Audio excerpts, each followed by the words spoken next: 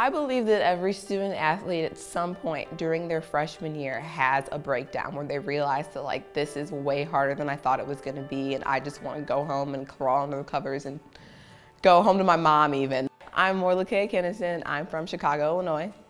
I am a senior majoring in mechanical engineering at the University of Texas. I am a sprinter on the women's track and field team.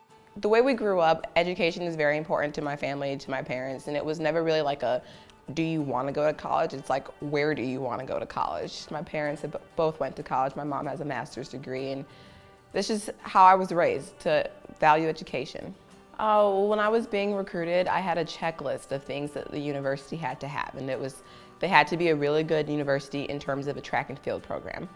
And then I also wanted a good engineering program, so it kind of combined the things that were important to me the most. It was a good track and field program, and it was a great engineering school. I don't think that a lot of students know all the requirements it takes to be an NCAA athlete. It's your teammates that really help you through it.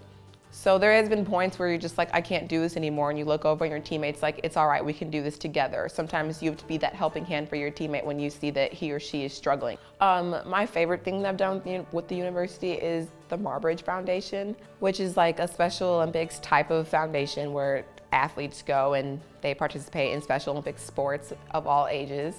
I can't see a life for myself without track and field in it, so after graduation, we would still have the NCAA meet, we would still have Olympic trials that summer, hopefully make the Olympic team and represent this country. But what I want to do ultimately is I want to be able to create prosthetics for Paralympic athletes. I also want to pursue a graduate degree in biomechanics just to understand the way the human body works more.